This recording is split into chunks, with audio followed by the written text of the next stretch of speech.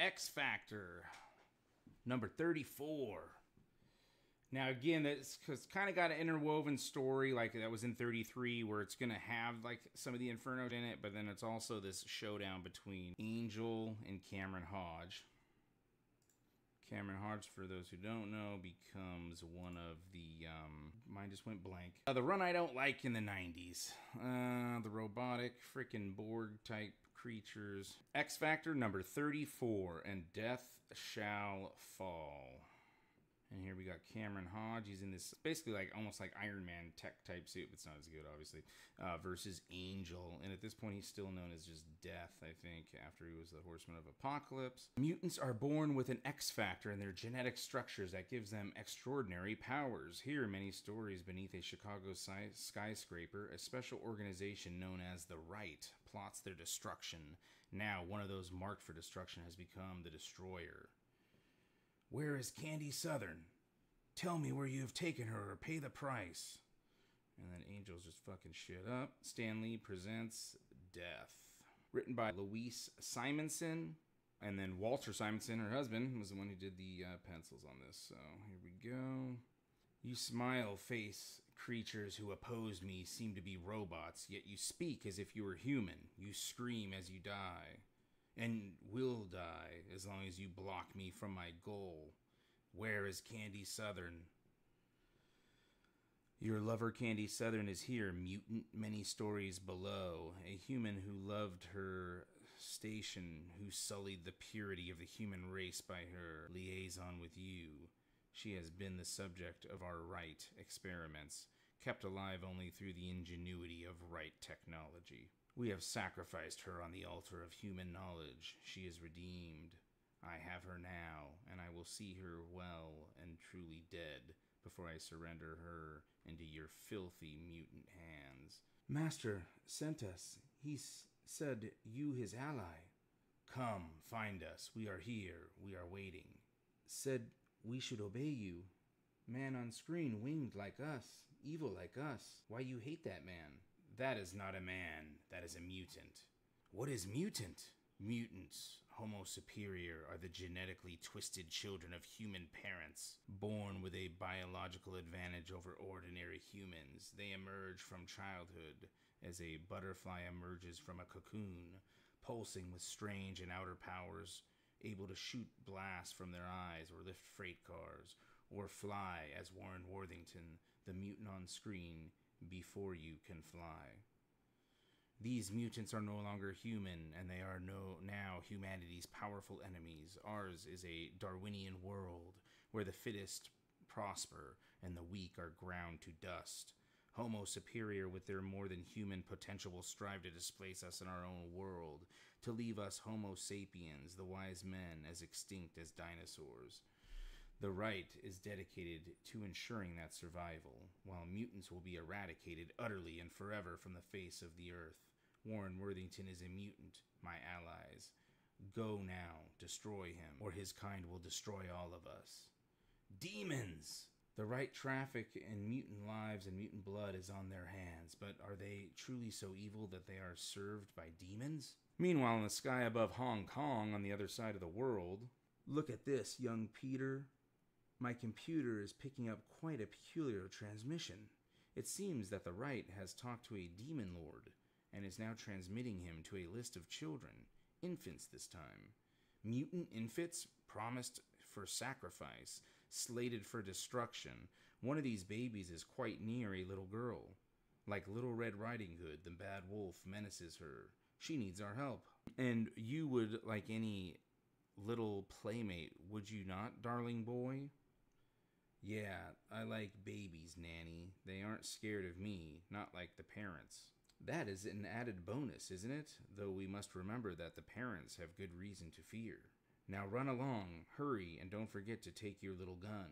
I don't care if your mother was at Hiroshima when it was destroyed. That excuse is over 40 years old. She is a mean, spiteful old witch who... Wah. Translated from Chinese. Alright, so this is, it's Nanny and the Orphan Maker. So that's how, like, Storm gets de-aged when she meets Gambit. When they first introduce Gambit, it's Nanny and the Orphan Maker. And they collect, like, fucking mutants. They turn them into children and collect them and shit. See what you've done with your shouting? You've waked the baby. Now, little darling, come to mama. Who are you? It's got a gun. Run. Take the baby. I'll protect. Blam, blam, blam. I have her, Nanny. She's real cute. Excellent. Now we must hurry. Demons. Just imagine how very odd, but very, very fruitful. I have captured their list of mutant infants, and we will save them all. A moral lesson, Peter. Out of the greatest potential for tragedy sometimes grows the greatest good. For the systematic evil of those humans of the right enables Nanny and her Orphan Maker to continue their good work. While in Chicago, in the sub basement, Warren that houses the right's main laboratories. Warren, you had family, wealth, education, beauty. You were already Homo superior. What need had you of wings? And how I worshipped him, loved him, loathed them, and hated him? Nastir, even before he grew those accursed wings and called himself the Angel. Did you? I had hoped that I was dealing with the realist, Commander Hodge, but now I see that regrettably you are not. Will it be necessary for me to withdraw my support to elicit true cooperation? But you have my cooperation, Nastir, as I have yours. I have transmitted to you the location of mutant children that the right has marked for death, to do with you as you will. While even now your demons attacked, wore the accursed angel in my name. My servants who have checked those locations have scant success, Commander. Infants on the list have disappeared. I had nothing to do with that. This points rather to a leak in right security, which will be plugged with the body of the informant if I can find him. But surely not all of the children are gone. Those in the orphanage, for instance. The orphanage is filled with older children. I need infants, Commander. Ah, infants. Yes. Tell your servants to check the level below, the basement. They will be there. I wouldn't cheat you, demon. You nearly match me in evil, Commander, if not in wit. You would cheat me if you could, since you, like all humans, consider other races, even we of the demon race, to be inferior and subject to your will. Our Bible is the proof of human superiority, Nastir, and evolution is the devil's worship. And mutants, little baby mutants? A violent change in nature's plan, counter to the heavenly will, a betrayal of all that heaven promises. They must be destroyed. And to this heavenly end you consort with demons? Any weapon is acceptable in the fight for human purity, and demons are one manifestation of the powers that mankind must harness and control. And so you will use us demons to bring down your angel. It seems that I will have to replace some of my servants. Those are not the wings of an angel. These merkin fools. No, now he calls himself Death. You see him as he was, not when I first knew him, but later, winged, young, joyous, beautiful. He thought he had been given the run of heaven, and he revealed it in such pride. I am responsible for the change in him. I had those wings cut off. I hoped it would drive him mad. I set him up to die. But his new wings in grim manner were near as the right can tell you, the gift of the Archfiend Apocalypse, regrown, mutated from the wings I had stolen from him. I know you're there, Hodge. I can feel your cameras watching me. I'm gonna dismantle the right, Hodge, as you dismantled my life. I had the freedom of the skies, Hodge, but you stole that from me. You stole my wings. I would have given my soul to have them back. I did.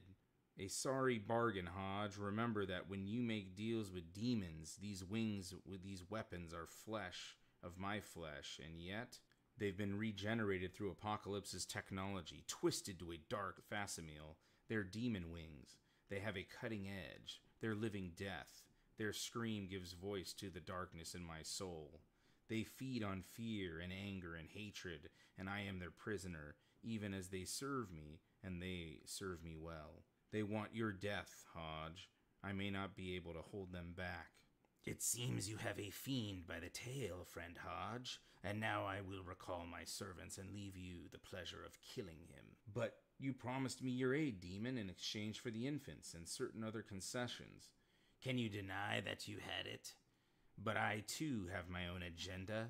and so I must withdraw those servants who remain to check the orphanage. If all is as you say it is, I will keep my promise, Commander. Pop.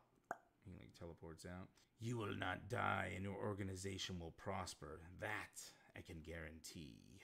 Yeah, this shit's cool. They got fucking shitloads of dialogue, man. If you read modern day comics, they don't have that much going on. Not a lot of them, anyways. Like I said, you can find diamonds in the rough here and there. Not often. All right. Leave quick. Lord Nastir gives new orders. Go to Orphanage. Find babies. Others got lots, I bet. We got none. We just got cut and killed. Hurry, before Master changes his mind. Hodge, are you still watching? You were my friend and you betrayed me. You destroyed my wings. You stole my fortune. You kidnapped the woman that I love. The woman who loved me. You pushed me to the brink of suicide. You made me into death.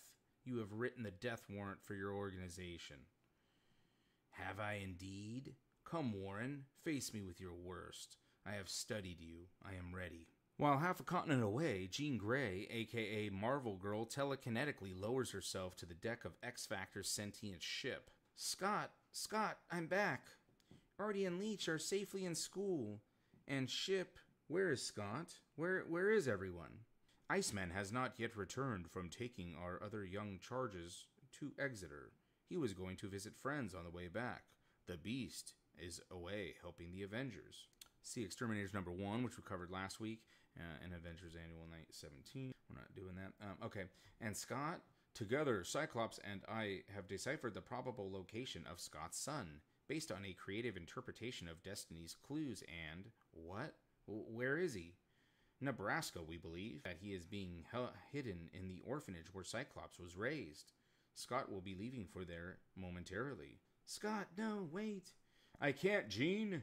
Jean, I want my son. Something odd is going on at that orphanage. Odd and potentially terrible. All the more reason not to walk into a trap alone. Iceman and the Beast will be back soon. Wait for them. Wait. No, you don't understand. He must be in terrible trouble. Any second that I delay could mean his life. What are you doing, Jean? Coming with you. I'm not letting you do this alone. Jean, Ship, when they return, tell Iceman and the Beast where we've gone and where they can join us. I'm glad you want to come. I was afraid that you might not want to, that the baby would remind you too much of Madeline and what she was to me, and as much as I need to go, it would be hard to face that hideous place where I spent my lonely childhood all alone. Scott, darling, you're not a child now, and you're not alone anymore. All right. Meanwhile, slink, crash. Oh, that's like a fucking Gatling gun right there, huh? Mini one. Sling. Fucking, yeah, Warren Worthington just flying around like a madman. Hodge, they told me you were dead. It seems you were misinformed. You, however, and your human lover are as good as dead already. Heat seekers? No, slink. Even you, for all your astounding speed, cannot evade them. You are doomed, and you've doomed her as well. No, slink. You took the things I loved most, the symbol for what I was, and then I was nothing. Apocalypse made me into something, a creature of darkness, a living weapon, whoosh, against whom no other weapon can stand. Candy! Ah, intelligent still, you used your living weapons to slice through mine, though the chain reaction would have killed a lesser being. Good, I wouldn't want you to die too easily. Hodge, why? We grew up friends together. We were friends. Slinks. And I followed you around like a puppy. The darts again, the long-range weapons. You seem almost preternaturally accurate with them. I worshipped you, Warren. You were all I ever wanted to be. And then you grew wings and flew away and left me behind in the dust. This dude's got issues, huh? How I hated for it and never forgave you and worked to destroy you. I created the right to eradicate mutant kind, as I one day planned to kill you. You were such a blith fool. You never even noticed. You actually hired me as publicist for Xfactor.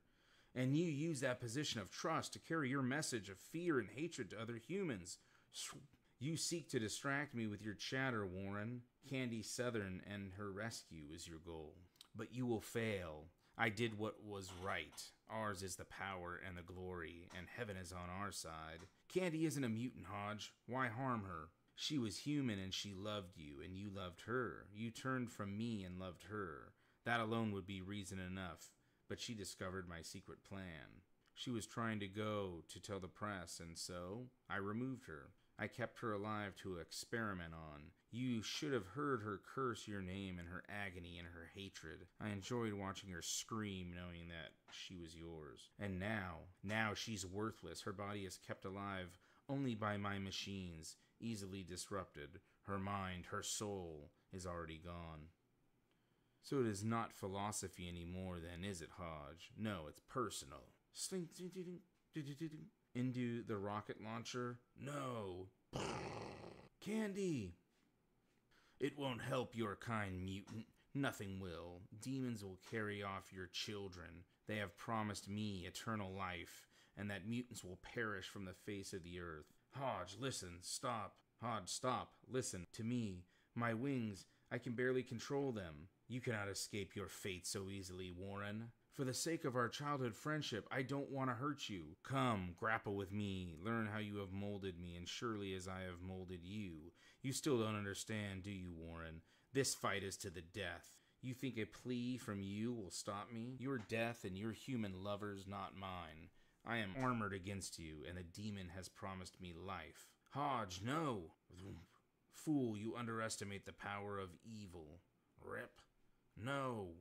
How long can she last? 10 seconds? 5? Her heart is slowing. Has it stopped? Candy! Candy is dying. Dying, and still you can't make the hard choice. You'll have to go through me to save her, and you can't. You won't. For all your demon wings, you're still the perfect angel. No! An angel I am. No, not anymore. Beware, Cameron, the promises of demons. Thud. Candy! Candy! Are you happy now, Cameron? Is your experiment a success? You have molded me, destroyed me as utterly as Apocalypse ever did. He's in there. Get him, and the right will reap the destruction that you have sown. Welcome, gentlemen. I'd like to introduce myself. I am the Dark Angel, and my name is Death. Who has Scott and Madeline's baby? Find out next issue in Go to the Orphan Maker. Inferno, -1 and counting. That's all I got for today, guys. Thanks for watching. If you like this video, please like, subscribe, and share this out to any and everyone that you think is interested in real Star Wars and real Marvel content. Until next time, see you later.